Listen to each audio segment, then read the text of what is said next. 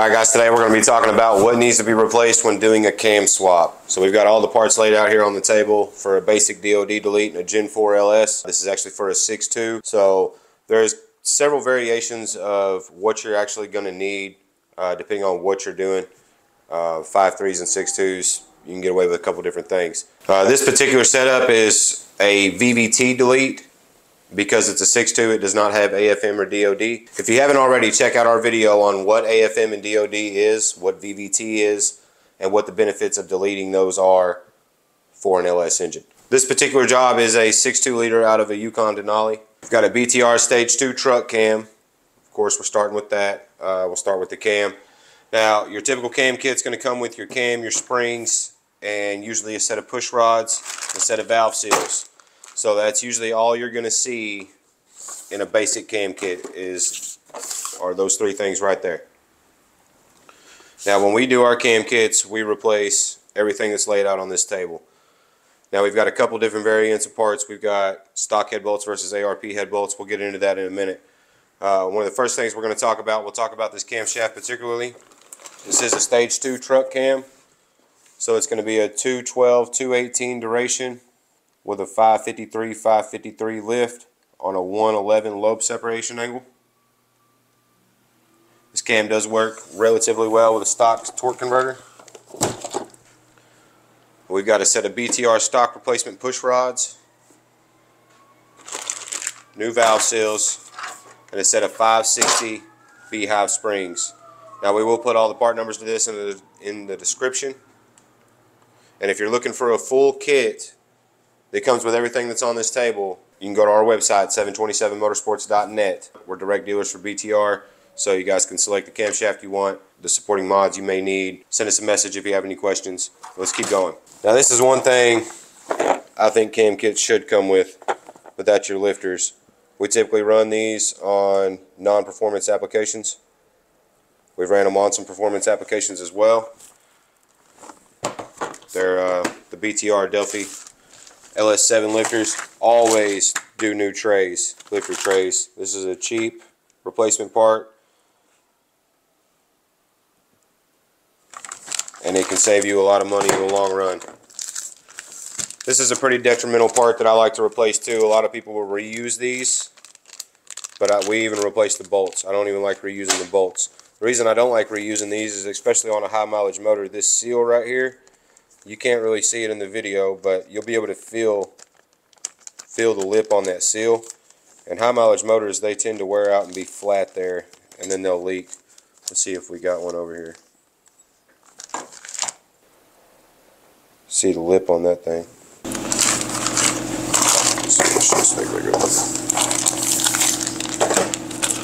Yeah, when we do our cam retainer plates, we always do new bolts too.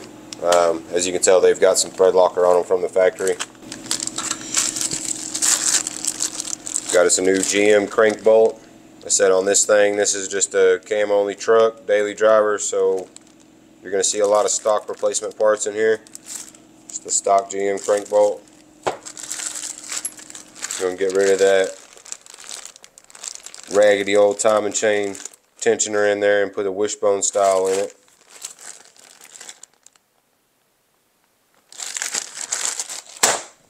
Of course, we got a new timing set. Now what we've got here is, being as this is Gen 4, it has to be a 4-pole or 4X. This is for a 58X crank signal, but it's a cam gear. And we're converting it from 1 bolt to 3 bolt when we're deleting the VVT in it. So this cam gear, it's got our 4X notches and it's 3 bolt. We got a new set of BTR cam gear bolts.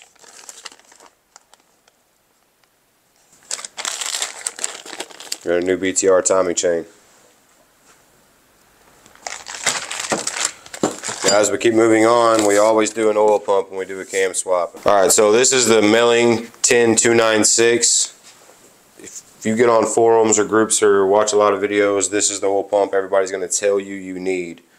For something like we're building here, I typically run a GM Performance pump or a MELLING 10295. The GM Performance pumps and the 295s are they're a higher volume. or they're high pressure but low volume. When you start moving a lot of volume, you start scavenging the oil pan at high RPM. You got to be careful. They're beneficial in like turbo applications and really high performance applications where you're running a little extra oil in the pan. I just find them as overkill for your typical daily driver with a cam in it. Some people are going to disagree on that. We sell a ton of GM performance pumps. We've installed a ton of them.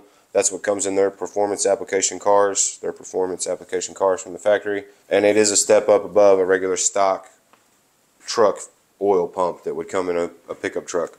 But this guy, for this particular build, did buy ARP head bolts and a Melling 296. So we're going to put the 296 in there for him. I'm not saying don't run a 296, but I'm saying if you're camming your truck that you daily drive and it's a cam only build, you don't need to spend the extra on the 296 when the 295 works just fine. That's what I'm getting at. Moving on, we've got the head bolts. Now these are the 134/36 Hopefully this is the right set.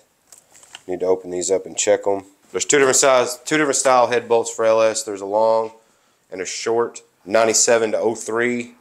All the bolts are pretty long except for the two ends and then your little 10 mils, of course. On the 04 to 07, those two short end bolts, all the head bolts are that length. So that's one thing to be aware of. Being as this is a Gen 4 application, we're going to need the all short bolts. Now, like I said, this customer did opt up and get the ARP head bolts for this. A cam only build, what we would typically run is the BTR 2004 and up head bolt kit. It takes two of these to do an engine, one per side, and they're substantially cheaper than ARP. And if you're going performance, you're trying to chase some numbers at the track or on the dyno, or you're going to beat the hell out of something, definitely go ARP. Stock daily driver, just your family ride, stock would be just fine. Moving on, we've got our valve cover gaskets. Always replace your valve cover gaskets when doing an LS swap, or when doing a cam swap. Set of water pump gaskets. New crank seal. We do have a new front cover here, so we've got a set of bolts to go with that. We've got a VVT to non-VVT adapter harness from BP Automotive. Great little product right there. There's our front cover. It's a LS2 front cover, LS2 style front cover, or LS3 front cover. And if you notice, there's no VVT on here. So this is going to get our cam sensor close enough to our non-VVT cam gear to where we have a cam signal. And of course we've got a new gasket for it as well. And then over here we've got new exhaust manifold gaskets from BTR. They are the multi-layered steel. Don't use the perforated ones. We've got our BTR oil pan gasket. Another fundamental piece. And we've got our head gaskets for 60, 62 LS. And these are labeled as LS3 head gaskets. Now, one thing I do want to point out and explain is a lot of these gaskets that you're going to get from BTR are going to be GM gaskets. BTR packaging. A ton of their parts are actual GM parts. We've got a GM part number on the lifter trace. They even tell you on the package, they're Chevrolet Performance Lifter Tray Guides. But instead of buying one of them, BTR puts them together in a package deal. Oil pump, if you buy a Melling oil pump, your oil pump's going to come with the pickup tube O-rings that you need. There will be two different ones in there, and there will be a small instruction manual that will tell you which one will fit your application and your pickup tube. One thing we haven't talked about that is on this table right now is a trunnion upgrade. We are going to upgrade the stock rockers, do away with the limited stock trunnions, and upgrade to the BTR trunnion. This is the pretty entry-level trunnion kit. It's nothing crazy, but it's a major step above stock. Now, if you're doing an AFM or a DOD delete, there's going to be one of two components you're going to need that are not here right now, and that's either the CBI street cars DOD plugs for the AFM towers. They kind of look like little bullets, little pills. You need a set of those, or you need a non-AFM DOD valley cover. Now we don't have that here because the truck that this stuff is going on is a 6.2, so it's non-AFM from the factory. So it has the valley cover we need. We do need a valley cover gasket, however. I think we've got several Gen 4 ones here, but we'll get one of those laid out with these parts too. Now it is possible to do the cam swap without pulling the valley cover. I like to use it to help me align my cam up and get my cam gear and stuff on. So we'll get one of those gaskets. I'll put the part number in the description of this. I think the only other thing that we're missing here at the moment is the plug that goes in the oil pan. We block off the oil bypass valve that's in the oil pan. If I'm not mistaken, it's an M14 by 150 bolt. Various drain plugs fit it. I usually go get a hydraulic fitting plug from the farm parts store, and that's what we use. But we'll block that off in the oil pan as well. That's something you'll want to do. And then this customer also got a new oil pressure sensor. So not a bad thing. Not huge on the parts store ones. I like AC Delco, but we'll replace this for him and give it a shot. And of course, this thing comes with the little screen that goes underneath it.